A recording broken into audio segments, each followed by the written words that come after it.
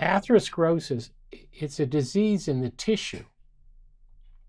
And almost everything that lipid people talk about is in plasma. And if we don't understand the natural history of the disease, how can we construct a strategy to prevent it?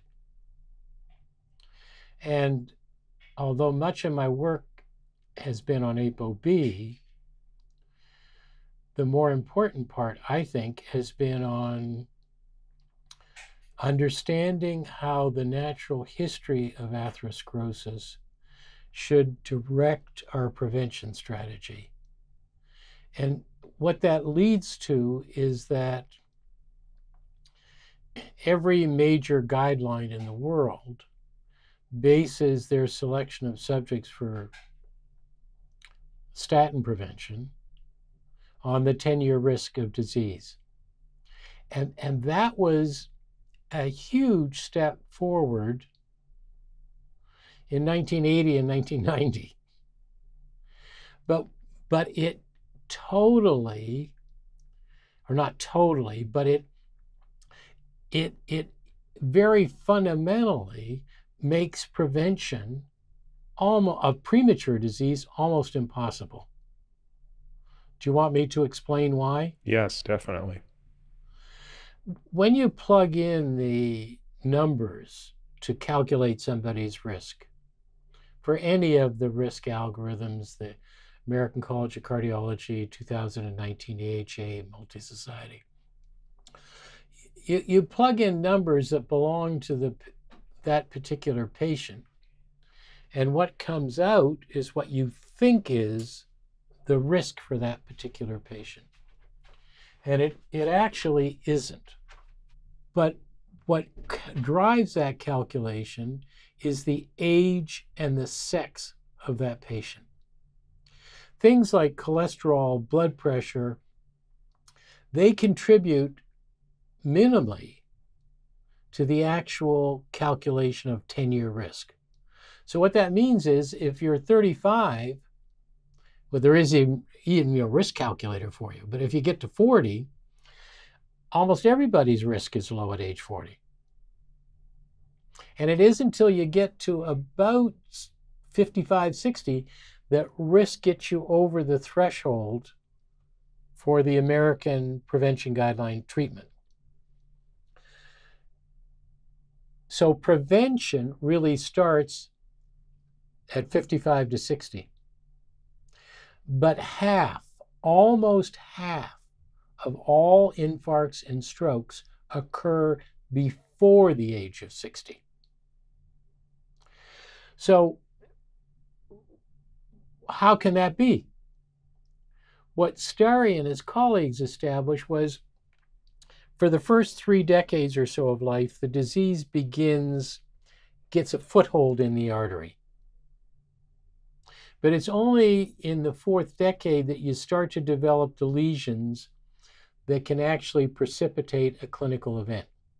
But risk is low, and yet the event rate is high. How can that possibly be? Well, the answer is stunningly obvious, which we've published. There are a ton more people under 60 than over 60. So the rate of events is low, but the absolute number of events is high. That's problem number 1. Problem number 2 is, say you get to 60 and you didn't have an event. Well, the disease was developing and extending during your 30s, 40s, and 50s.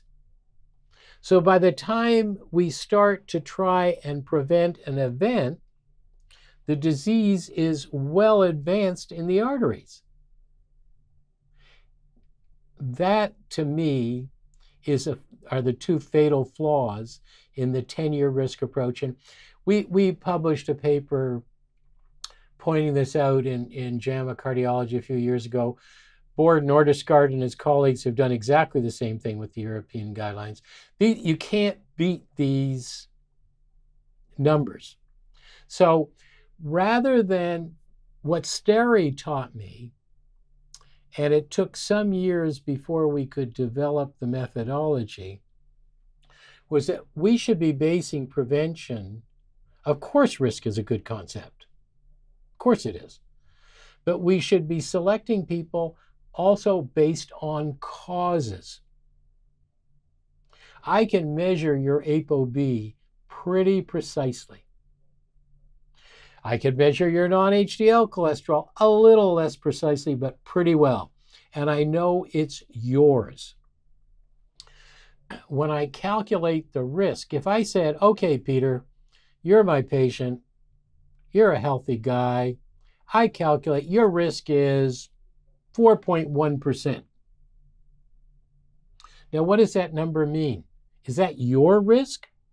Nope. It means that out of 100 people at 4.1%, 4.1 of them will have an infarct. But we know that within that category, there's a tremendous variance in real risk. Not everybody's at 4.1. Some are higher, some are lower, some are dead on. So if I had two risk algorithms, do you know the philosopher A.J. Ayer? No. The logical positive? He was actually darn good on probability.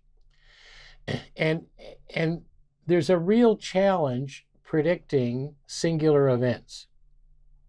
I'm either going to have an infarct in the next year or I'm not. It's not really a probability. It's either I am or I'm not. And if one algorithm said I had a 10% risk and another one said I had a 15% or 20%, whether I have an infarct or not, both of them were right, because they said there was sort of a chance you could, and there was a far larger chance you wouldn't. When we say people have a risk, should be treated with a risk above 7.5%, that means 92.5% of the time, nothing will happen. Well, that's not a great incentive, I think, for helping people understand what's truly going to happen. So the way we can deal with this, and what we've done, is develop what's called a causal benefit model. Is we measure non-HDL or ApoB, and we can project the risk over 20 or 30 years. If you're 30 years old, the period of time you should care about is up to age at least to 60. And so if you were in a group, let's say I make you 35 again, and I say your chances of having an infarct or a stroke before you're 65 are 30%, now that's a number you can deal with. That's a number that has meaning.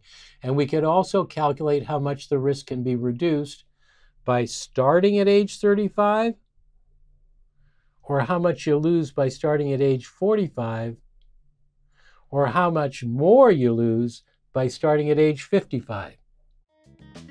This podcast is for general informational purposes only and does not constitute the practice of medicine, nursing, or other professional healthcare services, including the giving of medical advice. No doctor-patient relationship is formed. The use of this information and the materials linked to this podcast is at the user's own risk. The content on this podcast is not intended to be a substitute for professional medical advice, diagnosis, or treatment. Users should not disregard or delay in obtaining medical advice from any medical condition they have, and they should seek the assistance of their healthcare professionals for any such conditions.